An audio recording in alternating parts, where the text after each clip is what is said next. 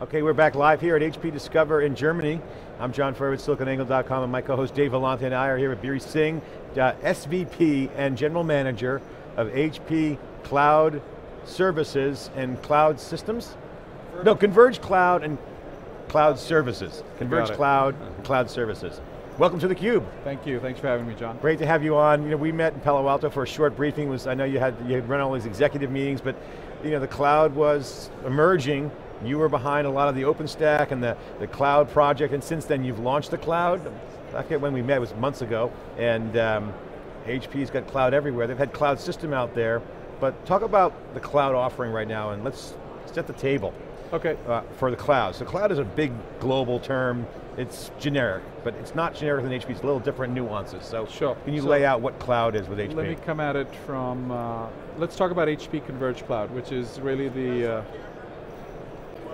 so let's, if you look at it from the standpoint of Converged Cloud, what we've done there is actually pull together private cloud, our public cloud offering, and our managed hosted offering, and put that together under the banner of HP Converged Cloud. And really what it's dealing with is the idea of hybrid delivery.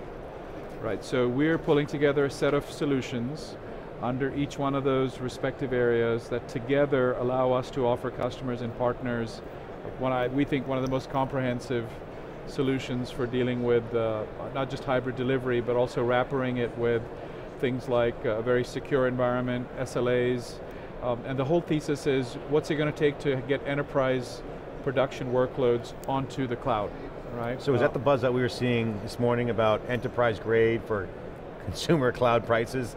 There was some buzz going around. Was that the Converged Cloud, was that cloud system? That's part of it. So cloud system is our private cloud offering. Okay. HP Public Cloud is our public cloud offering. And then our managed cloud business with enterprise services is essentially our ES-led consulting, where we essentially stand up clouds for our customers. Got it, okay, got it. Okay.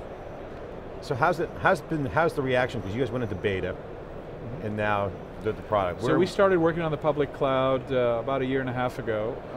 We, in the summer of 2011, committed to OpenStack. Put a full weight of HP behind it. It's been fantastic. We're one of the, I think, most significant players in OpenStack, but not just in terms of sort of showing up.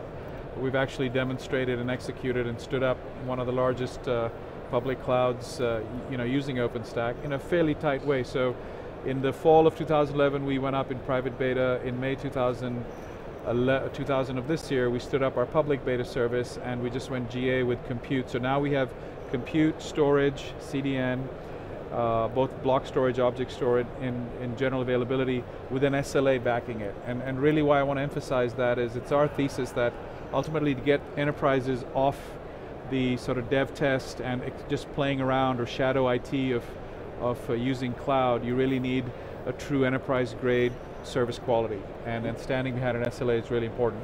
So in 7 months we went from beta to GA. We think it's the early innings of now being able to go after full-blown production workloads, not just dev test, but dev test to production.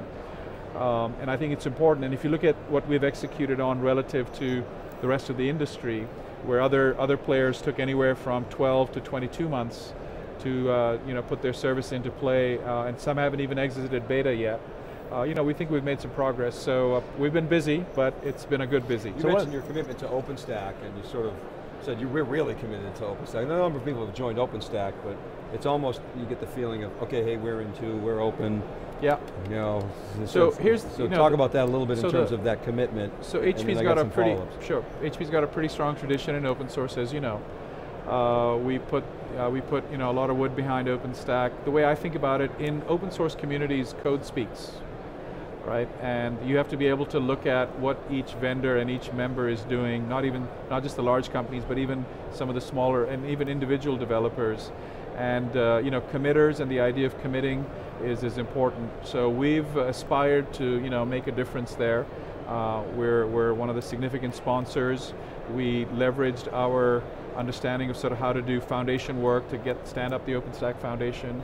I think we've done some decent work around governance, but quite frankly also leverage what we think is an incredible stack of technology that the community is sort of centered around, and I say community in a broad sense. but I think we've leveraged it. We're one of the only vendors that has stood up a public cloud on OpenStack, but also now have a private cloud implementation, and the idea is to bring that together in a hybrid solution. So there's a lot of weight on your shoulders with that, the commitment that you're making to OpenStack. Is OpenStack ready for prime time? We think it is.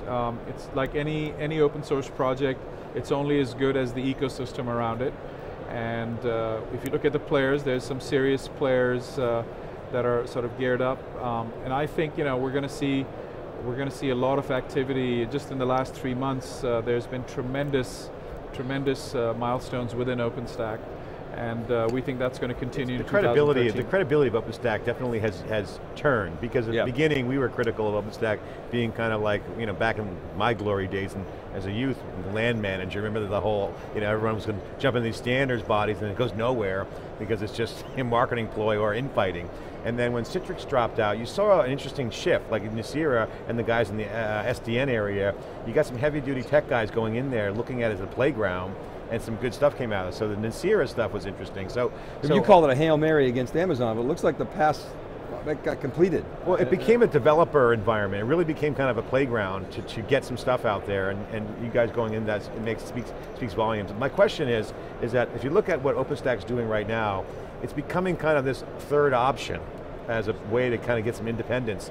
You got AWS out there, you got Rackspace, and all the Rackspace does play in OpenStack, but at AWS the trend was, we're going to put SSD in AWS, we have Netflix as kind of their showcase customer, and then recently the signal from NetApp to do storage in there is pretty interesting. So given those kind of market signals, HP has their own cloud. We have an amazing announcement from 3PAR team here at Storage Group.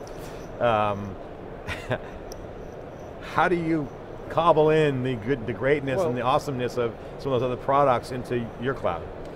Well, I think at the end of the day, you have to, the HP storage announcement, which I agree, fantastic, is catering to a very specific demand in the market for enterprise that we've seen.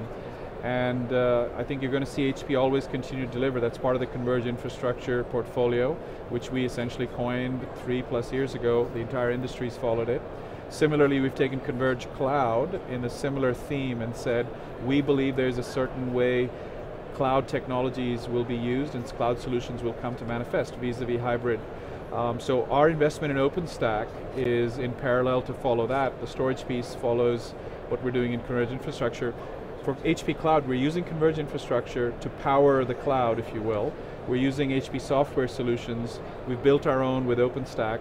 We've brought in, a healthy dose of sort of the enterprise services piece of it. So I think it's coming together to essentially help customers move from traditional IT models to now incorporating cloud models. I think that's really ultimately the beautiful cloud was obviously buy as you go, rent versus buying kind of thing. Economics were supposedly good, but really it's about on demand and utility based, like electricity, if you will. How are you seeing the demand now that the on-prem has gotten more advanced with solid state? We see some innovation, like you said, 3PAR caters to a specific audience. On-premise has been good. Public cloud obviously is public cloud, but the hybrid really has emerged as a nice little gateway between the two. Not a lot of people were throwing their weight into the public cloud because of security and data issues. So this new ground, the hybrid, was the focus. So how do you see those three things playing out? Obviously you're doing all three, right? So you're rolling out all three.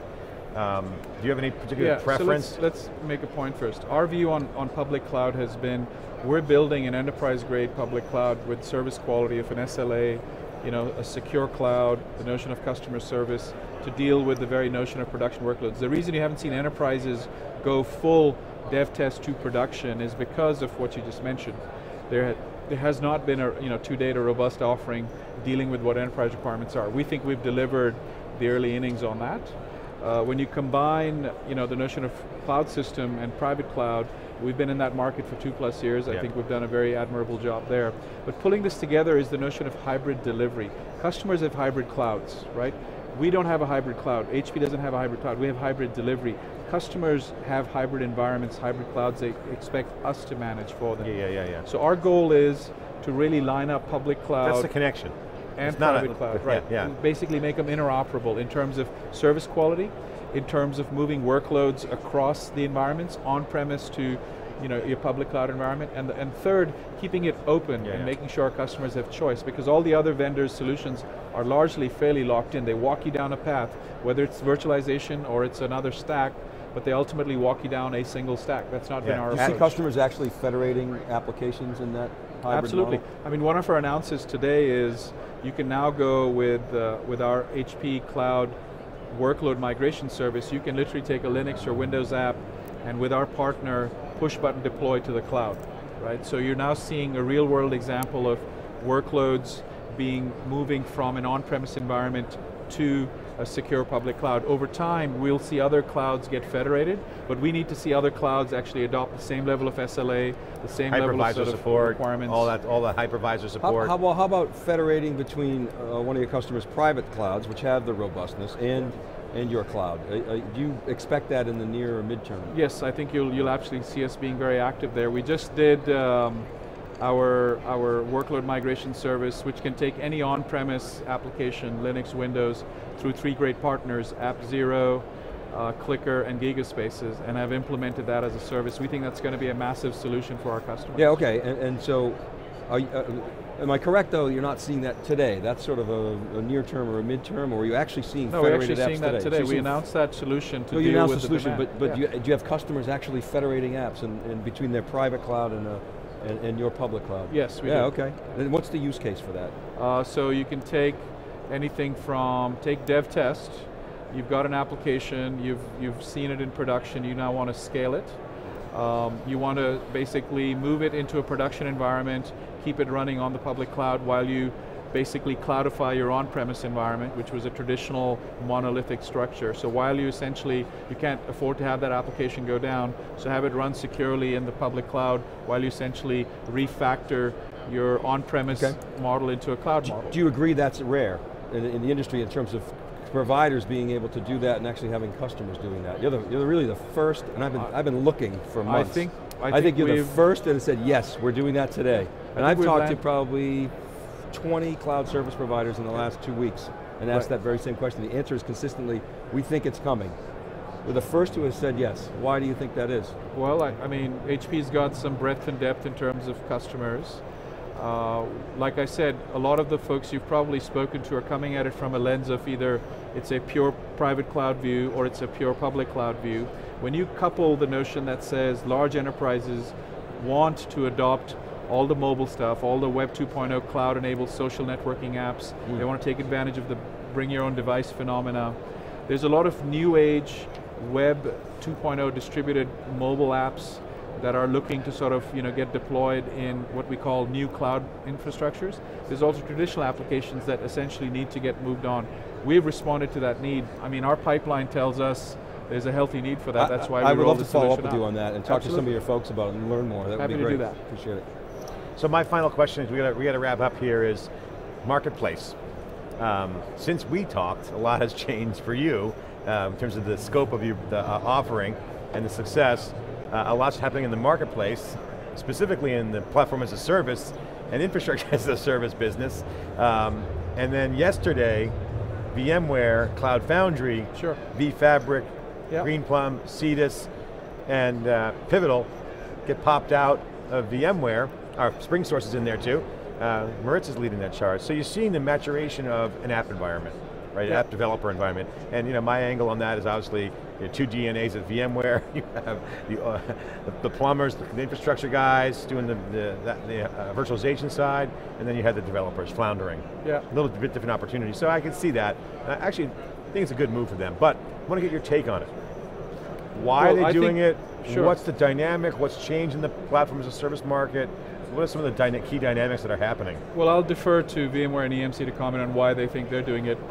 My take on it is I think it validates our model in HP Cloud Services, which was we designed our cloud services to have infrastructure, true cloud, not virtualization to cloud, which isn't true cloud. True infrastructure as a service with an integrated platform stack, so we're building platform as a service. We did it with Cloud Foundry, we've leveraged other models on it. We think what the future of that is, people want a secure place to build and run workloads and applications. That's what a CIO wants. Then they in turn want tools that are modern, modern tools with databases, service analytics, all of the sort of different language and frameworks. They want that for their developers, whether it's a startup or an enterprise developer, along with their IT ops model, completely tied in and say, we're not giving you a set of tools, an environment, a management environment to manage all of your workloads. So to me, the EMC VMware announcement I think is great for the industry. I think it actually validates the fact that they probably needed to focus more. And from our standpoint, this is what we set out to do 2 years ago. True cloud, we love true cloud. This is a no cloud washing zone. Yeah, this is good. No, I think it's awesome. I totally agree with you. HP Cloud Service is definitely a no cloud washing zone. We got some great sound bites on that last segment. This is, to me, I totally agree with you. To me, what I'm most excited about, what you guys are doing, what that's happening with those guys is, it's good for their business and all the people involved. So, I mean, the Spring Source guys are jumping ship left and right. They're losing talent, there's all kinds of things going on there, but it's good for DevOps. It validates what I saw as a stall in DevOps. So DevOps had this great momentum, kind of stalled a little bit, big data sucked the oxygen out of the room with Hadoop and a lot of things going on there, but this absolutely, to me, legitimizes DevOps as a bona fide category of market. And I think that is ultimately still early build out days, but the ability to move workloads seamlessly, just at push of a button, and it programmatically is the future. So congratulations, Biri Singh with HP, Senior Vice President, Converged Cloud and Cloud Services. So he's now in charge of all that greatness over there. Congratulations. The cloud wars begin. True cloud will be the definition that we will look at. And we love it here at HP Discover, extracting all the signal from the noise. This is SiliconANGLE, theCUBE. We'll be right back after this short break. Thank you.